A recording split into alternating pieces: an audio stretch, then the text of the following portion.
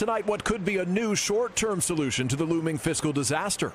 Top Republican Mitch McConnell offering Democrats a deal to allow the government to extend its ability to borrow money to pay its bills for another 2 months. We view that as a victory. We view it as a temporary victory, though, with more work to do. Democrats have been blasting Republicans for refusing to join them to raise the debt limit that covers past spending by both parties, an effort Democrats say has always been bipartisan. President Biden earlier today accusing Republicans of playing a dangerous game. Doesn't have to be this way.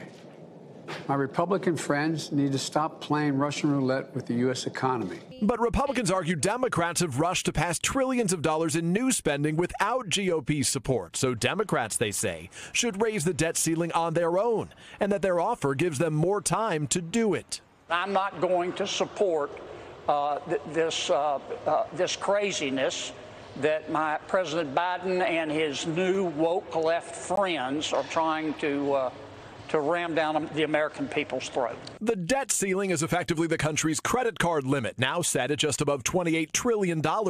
If it is not raised before October 18th, according to the Treasury Department, the U.S. will run out of cash and for the first time ever, default on its bills. We would likely experience a recession. Millions of jobs would be lost, and the pain would endure well past the resolution of the crisis. The impact affecting most Americans, from plunging stock markets to rising credit card and mortgage rates. Nearly 50 million seniors could stop receiving Social Security checks. Members of the military could go unpaid. And child tax credits for millions of families could be delayed. And Peter, if this deal is done, it's a temporary fix, and we'd be right back in the same place later this year.